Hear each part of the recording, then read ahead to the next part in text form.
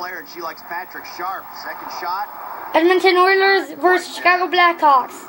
Right now, people are shooting the puck to try to win something. And we're going to talk real quickly to Brooke.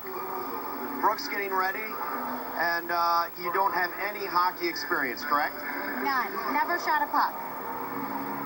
Golden Globe shoes. You were ready to go tonight, right? Terrible shoe choice. Terrible. I'm regretting it right now. You're going to be fine out there. What's your strategy? Look at, he made it. You're up. Oh, God. Oh, God.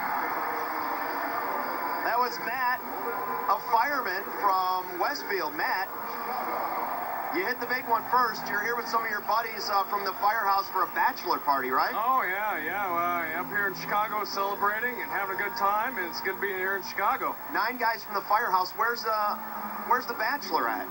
Well, he's up there, actually. He's the hockey player, so I'm surprised he's up here and not down here, but this is for him, so. Did he give you any tips before you came out here? Yeah, don't pass out. So, you got one more, you'll go for another second round trip ticket at the other end here. Yeah.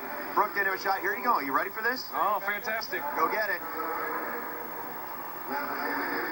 There he goes, pointing to his fellow firemen on the other end of the ice.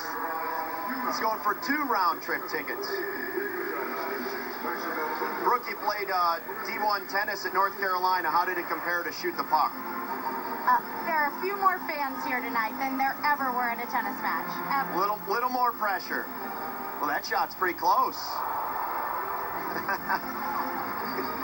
He's got 2 more. I don't think he's aware of the fact that he's got 2 more. Fireman's ready to go.